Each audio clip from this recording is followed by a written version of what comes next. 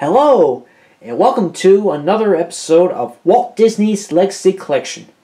Today's episode is about Ratatouille, another Disney Pixar film. Now, this film premiered at the Kodak Theater, better yet known today as the Dolby Theater, on June 22, 2007, and the rest of the United States on June 29, 2007.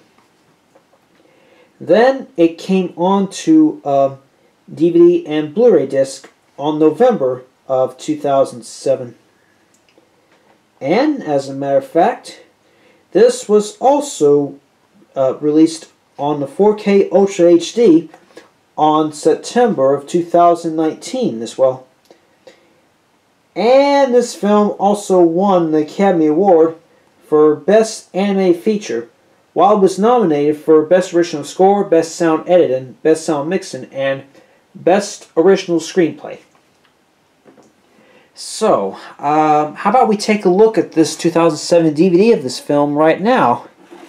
Alright, we got the front cover of this film.